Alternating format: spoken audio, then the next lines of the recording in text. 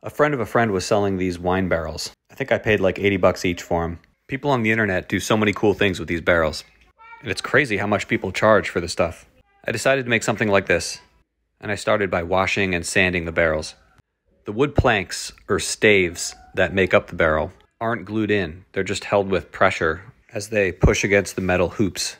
Over time, the staves will loosen and the hoops will just start falling down. So you have to add these self-tapping sheet metal screws. I did 2 rows of them in 3 different sections. Next, I stained the barrel. You can still smell the wine in here. So to preserve that, I needed to buy a cork, which I learned is officially called a bung plug stopper, which I guess means this is called a bung hole.